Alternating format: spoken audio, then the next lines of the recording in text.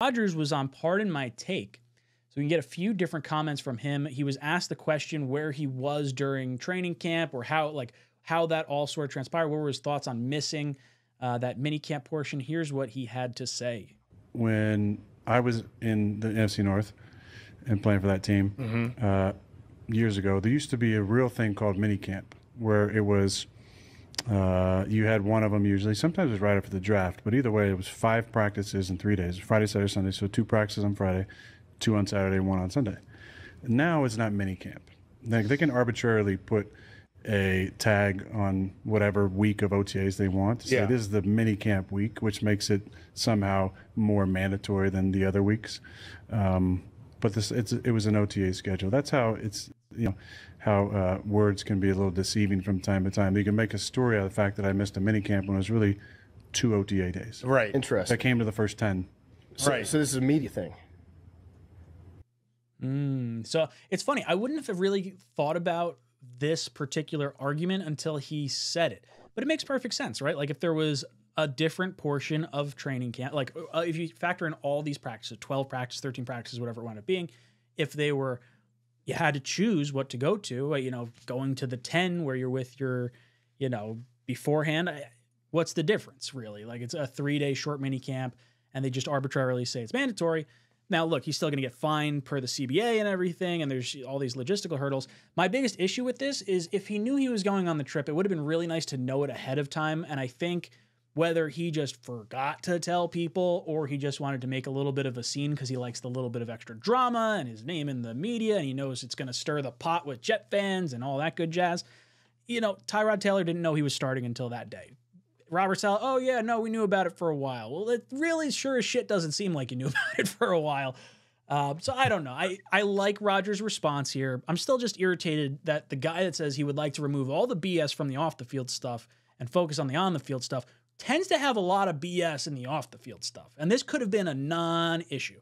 So I guess that's my only gripe with this. GreenBean, what are your thoughts on Rodgers' explanation for why he did not go to minicamp? I think it's all stupid.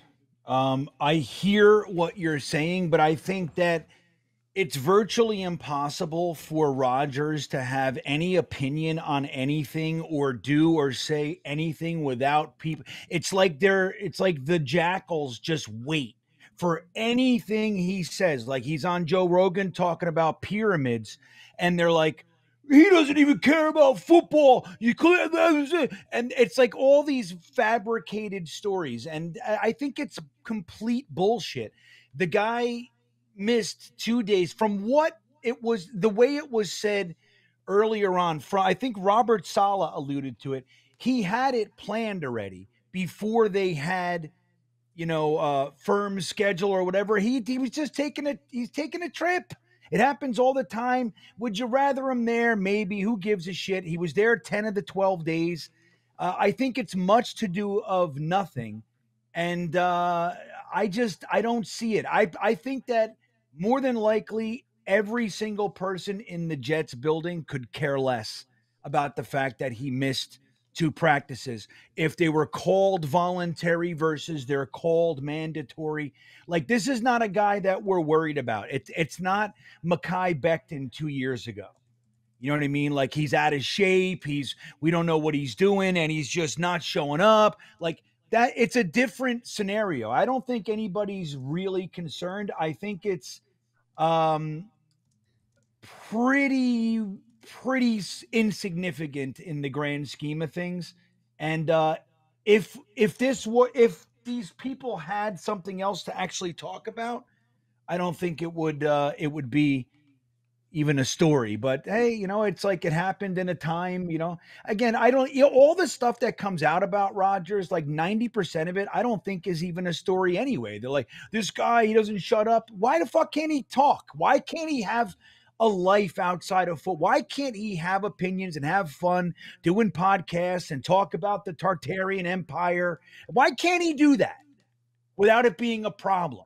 You know what I mean? Why can't he? He's not gambling on sports. He's not hanging out with hookers. Like, there's none of that stuff. He's just chit-chatting. What's the big deal? I don't get Escort, GreenBean. Escort. It's fine. What? There's escort. Hanging out with hookers, hanging out with escorts. I don't know if he's hanging out with escorts. Probably not.